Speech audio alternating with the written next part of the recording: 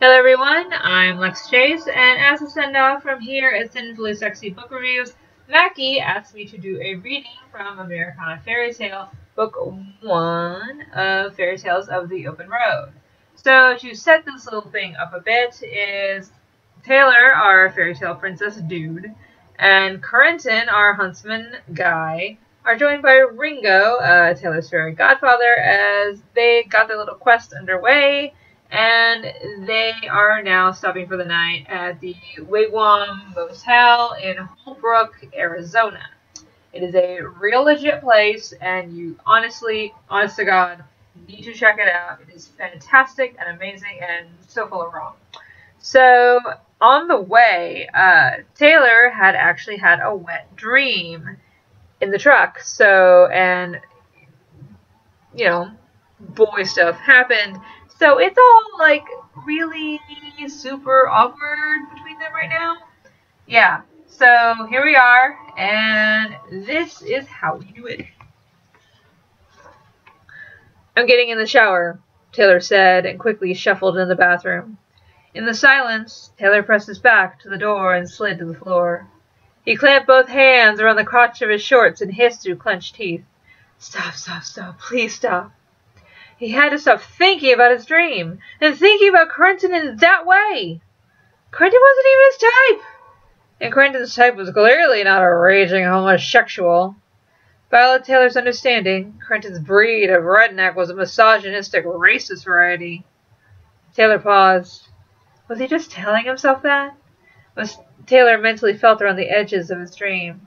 He flinched with a dirty feeling. Shower. He needed a shower. Now. He picked himself up off the floor and staggered to the tub. The enamel had seen better days with that lovely rusty ring around it. The shower curtain seemed to be a repository for all assorted natures of DNA. Taylor gingerly touched it in an effort to move it just out of the way, enough to turn on the faucet. Scuffed up and mottled with rust, even the faucet made him wince. He ripped off a sheaf of cheap toilet paper in an effort to turn the faucet on. The water belched into the tub, and after a few rude bubbling gurgles, it ran in a steady stream. It wasn't particularly warm, however. Taylor surmised he didn't really need a warm shower anyway. He disrobed, dropping his clothes in a heap on the floor.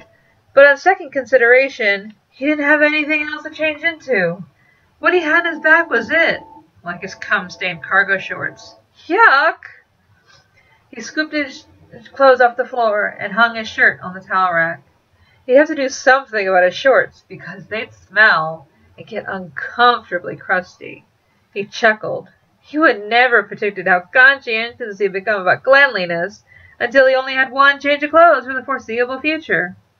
As the tub faucet ran to get to some marginal level of lukewarm, he cranked the faucet in the sink. He let the water run over the crotch of his new shorts and scrubbed them as best he could with the questionable cracked soap bar. Corentin knocked once on the door. Come on, man, gotta pee. Hold your horses, Taylor huffed. Let me get in the shower first. Great storyteller almighty. Taylor hustled and wrung out his shorts. He hung them also on the towel rack and finally hopped in the shower before poor, pitiful Corentin could have an accident on the floor. Some self-reliant huntsman he was. Could he go out back and piss on some tree? Of course, there would likely need to be some nature of tree on the premises. Taylor jerked the curtain across the tub for privacy and instantly regretted taking a fistful of it in such haste. Okay, it's safe. I heard princesses were prissy, but I didn't know it applied to male princesses, Corentin said as he walked in. Taylor could see the outline of his body through the haze of the shower curtain. He pushed himself back against the far wall to gain some distance. A small gap remained between the curtain and the shower wall, and he carefully peeked. The familiar clanking of a belt buckle, followed by a zipper, Taylor instead sent his gaze upward to Corentin's face and his bare shoulders. Corentin had done away with his shirt, and Taylor's face heated with the view. Corentin was lean, like a panther, and his tattooed skin pulled tight over his biceps and hard abs. He finished, flushed, and then turned away to zip his pants. Taylor pressed his fingers to his lips at the sight of the rise of Corentin's tight rear. He shifted to the sink and washed his hands. He steadied himself in the mirror while Taylor stared through the shower curtain. Quentin swung open the door and called behind him, "Don't use all the hot water." Okay," Taylor croaked, his face hot from gawking. The door shut with a click, and Taylor sighed with relief. He looked down at himself in disappointment. He was filthy from dirt, sweat, and whatever else was lurking in Quentin's disgusting truck. He turned, reaching for the cracked soap bar. The blackened grooves in the soap made him reconsider. He reached for the mini Johnson & Johnson shampoo bottle and uncapped it. After a careful sniff, he tried to make sure it wasn't rancid, and questioned if it was possible for shampoo to go rancid. Figuring he would chance it, he scrubbed himself down with the terrible No More Tears formula. He breathed one more time, trying to cope with the lukewarm water, and then decided it was time to face the reality of the nasty motel room with a man he didn't trust who made him blush. He shut off the water and carefully maneuvered out of the shower without touching the petri dish that served as a curtain. Taylor considered his clothes. His shirt could use some airing out, and his shorts were a definite no. His only option was a towel around his waist. He didn't even like that option in high school, let alone the middle of nowhere with the current company. Ringo was there, though. That made it better. Ringo would save him. Covering himself, Taylor took a breath, and on the mental count of 3, he turned the doorknob, and the chill of the overworked window unit hit him square in the chest. "Fuck!" Taylor gasped and scuttled to the bed. He immediately wrapped himself in the threadbare blanket, which didn't help at all. He had a string of curses on his tongue when he finally glanced up and saw Quentin. More specifically, he saw Quentin's tattooed torso. Quentin, on the other hand, busied himself with making notes in his monstrosity of a book. His brow would furrow every time he underlined something in a determined gesture across the page. He seemed not to notice Taylor's open staring at the intricate black ink of the oak tree, drawn in the style of Gustave Doré. The trunk of the tree was a full sleeve with the roots growing out of Quentin's left wrist, and at the shoulder the branches twisted in a wind-blown manner across his collarbone, shoulder blade, and a few even curled at the base of his neck. Taylor swallowed. At least it explained why he was so covered up for the June weather. But something was strange about the tattoo. There were 7 boughs, and only one had leaves. Quentin kept making notes, but didn't look up. His brow furrowed into an even angrier contortion as he wrote faster. When he apparently ran out of space, he flipped his book to sit horizontally, and wrote in tiny print in the margins. He hesitated, tapping his pen on the paper. Taylor pulled his blanket higher on his shoulder. The steam of his body captured under the blanket helped making the chill of the room more bearable. Quentin scribbled again in his book. He frowned and scribbled in a repeated gesture. He flicked his pen with a wrist. He tried again. He grunted and threw the pen. "Fuck!" he said, and went fishing for his messenger bag. He feverishly reached around, looked in, and then reached around again. He puffed a sigh and upturned the bag onto the carpet. A palm-sized bottle of liquid tumbled out and bounced across the floor, and Quentin scrambled to snatch it in mid-tumble. He glanced at Taylor and offered a smile. "Hand sanitizer. Can't go anywhere without it." He quickly shoved the bottle into the side pocket of his bag. Taylor said nothing, merely watching the bizarre display as Quentin poked through crumpled receipts, hair ties, old cracker apples, various unidentifiable crumbs, and wadded up trash. He also flipped through a collection of condoms with shiny magenta wrappers imprinted with hearts and lips. Taylor tightened his grip on his comforter, and his face heated. "Well, at least they were cherry-flavored or something?" Quentin shook out the bag again, and Taylor remained silent. As a roll of duct tape tumbled out, and then zip ties. Taylor's eyes snapped wide, and Quentin had fucking Huntsman death tools on him at all times. He shivered and scooted back on the bed. He judged the distance from the bed to the door, in case he needed to run at a moment's notice. Obviously, a naked guy running down the interstate would get some attention, but he hadn't seen any cars on the interstate since they ended up here. He nibbled at his bottom lip. Maybe if he stole Quentin's truck? Seemed like a good idea. "Ah!" Quentin said, clearly relieved he had apparently found a pen, and ignored the zip ties and the duct tape. He resumed his furious scribbling. Taylor finally took a moment to speak up.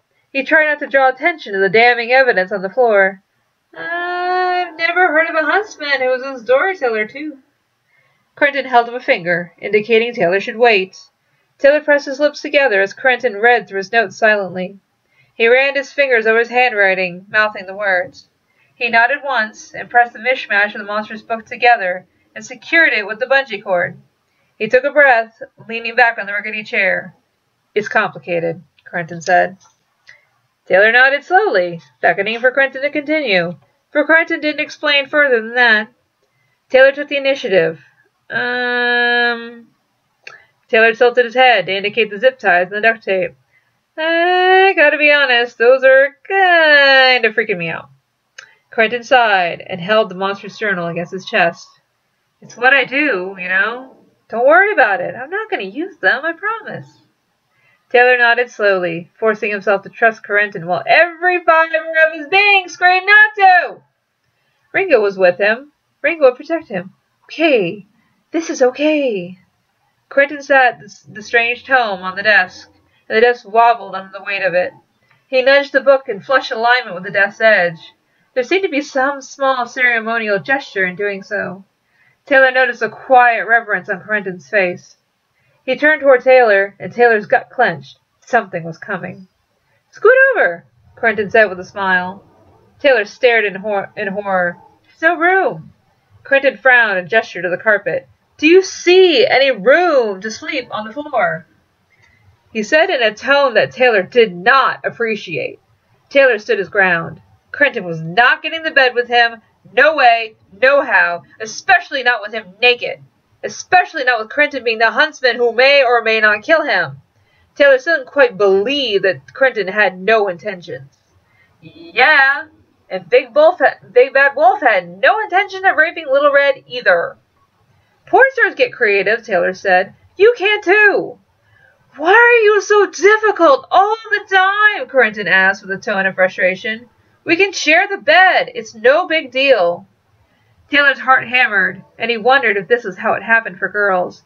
Hearing it was no big deal, and the second they let their guard down, is where it all went wrong. He took several deep breaths, considering his options. Ringo wouldn't let anything bad happen to him. Sure, Ringo had been next to no help in this whole mess, but if he couldn't fully trust Quentin, he could trust Ringo. Okay, he said slowly, and shifted the small double bed, permitting Quentin room. Quentin sat on the edge and kicked off his boots. His jeans stayed on, but his unusual tattoo was bare for all to see. Quentin reclined onto his back and wiggled his toes. So far, nothing seemed out of place. You know, the TV may smell funny, and the carpet's damp, but the bed's not bad, Quentin said. Was all Taylor could manage as he stayed still as possible. How about some covers? Quentin said, reaching over. No! Taylor barked and pulled the blanket tighter to him. Quentin hesitated. Sorry? Taylor stammered and finally confessed. I'm naked. Oh? Quentin said. It's clear he wasn't getting it. The princess thing? Taylor said. It can't be seen in an inappropriate state? Quentin brightened. Oh! He said, and stood, then paced to the chair where his jacket hung. Do you want my flannel? He asked, pulling it from the folds of his jacket. It's pretty big on me anyway. It might be long enough to cover. Quentin stopped before saying anything else. Taylor knew something else was coming. It was quite perplexing that Quentin seemed a little flustered about it. Quentin held out a flannel shirt to Taylor, and he accepted the red plaid fabric. They nodded to each other, and Quentin unexpectedly turned around and covered his eyes. Go on, he said. Put it on. I won't look. Taylor couldn't help the blush creeping across his features at Quentin's generosity. Not wasting any time, he hopped from the bed, let the towel drop, and tossed on the shirt, and hurriedly buttoned it. A little big on Quentin was right. A tent on Taylor was more true to the fact. The damn thing went down to his knees, and the sleeves went well past his wrists. Okay, Taylor said. I'm good. Quentin turned to Taylor as he was rearranging the bedding. Taylor glanced up from fluffing the pillows, and noticed Quentin had a peculiar, almost dumbfounded expression. Was he blushing? Taylor's brow furrowed. He shook his head. He was so seeing things. That's all it was. Or another stupid dream. He had to be asleep right now. No way the subtle flirting was going on. Taylor took control and hopped in the bed. You take that side, I'll take this one, he said, and rolled over to face the concave wall away from Corentin. He gritted his teeth. You're turning your back on him, you idiot! He cursed himself. He grunted and rolled over the exact moment Corentin settled in the bed. Oddly enough, Corentin turned away from him, and Taylor puffed a sigh of relief. Corentin's chest rose and fell with a long breath, as they lay in the silence for several minutes. On the pillow, just above Taylor's head, Ringo croaked an obnoxious snore of someone so small. Taylor snorted, trying to hold in a laugh. Corentin stiffened, trying to do the same. Both of them spit giggles, trying not to wake him up. Corentin reached out to the end table and clicked off the light. In the darkness, he shifted in the bed, and Taylor froze. He braced. Sure, this was the moment. Corentin was going to make his move. Instead, Corentin fluffed his pillow. Confusion washed over Taylor, but he decided to let it be. Hey, Corentin said into the blackened teepee. Yeah? Taylor said, and regretted how it came out like a squeak. This is really important, Corentin said. In the morning, you need to tell me to turn the blue tab my book. First thing. Got it? I guess? Taylor said, and to Corentin's back. He had no idea what his creepy book had to do with anything. Promise me, Corentin said sternly. Promise me, no matter what. You'll make sure I read it. Taylor didn't like where this was going. Should I be sleeping? He asked. It was a perfectly reasonable question, he figured, for lying next to the man ordered to kill him. You'll be fine. You have your fairy godfather. This does not make me feel better. And that concludes our reading. I hope you enjoyed it, and I hope you check it out to see what is in store for Taylor, and will Corentin not do his solemn duty as a huntsman to cut out Taylor's heart and deliver it to the Wicked Witch. So I hope you enjoyed it. Let me know, and please follow my blog and my Facebook and all those happy little things. So thank you for joining me. Bye.